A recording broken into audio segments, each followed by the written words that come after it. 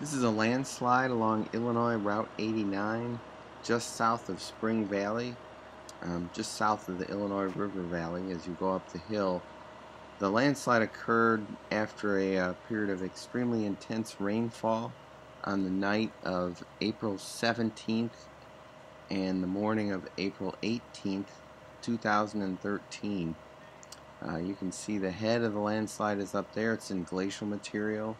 Just below those little alcoves is the bedrock surface. The bedrock is Pennsylvanian shales and clays, and you can see that there was a lot of groundwater flow right along the bedrock superficial material interface, and that is what triggered the landslide. You can see a little piece sliding right there.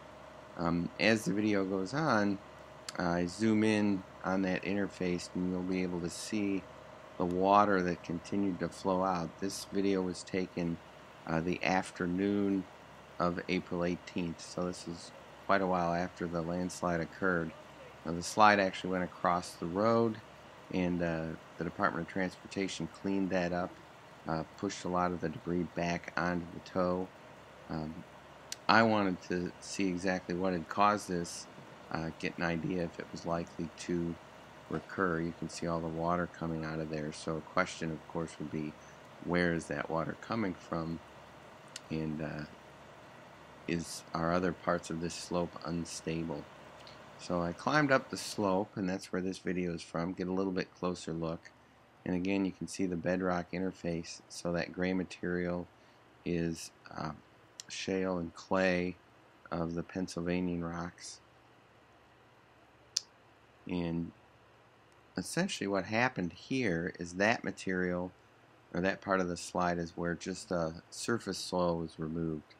So the landslide was triggered by the failure of the top material, and as that slid down, you'll be able to see it a little bit better here from the top, as that slid down, it carried the material out toward the road and stripped the surface soil out. So this is at the very top. You can see it's not disturbed. However, behind the crest of the slope there is a sag pond. This is a rather old feature. There are some pretty large trees located down in the sag pond, but you can see there's water in there. The existence of those trees indicates that it's not typical for it to have water in there, so the heavy rainfall put the water in there. You can see back behind the sag pond the slope actually continues up a little bit higher. So the rainfall put a lot of water into that sag pond, which directed it to the bedrock superficial material interface and out toward the front, and that's what triggered this landslide. And there's a close-up of that alcove right at the bedrock interface. And as the camera pans to the right, you'll see that after that material gave way, it went scooting down the slope, picking up debris and other material, and there's actually piles of debris on either side of this slide. So it went from a slide into more of a flow. You can see some trees down there that got pushed down the hill, and the light colored material is essentially an exposed bedrock. Until you get down to the bottom, that material is mud that was flowing out toward the road. Here you can see a pile of material along the side of what had become a flow.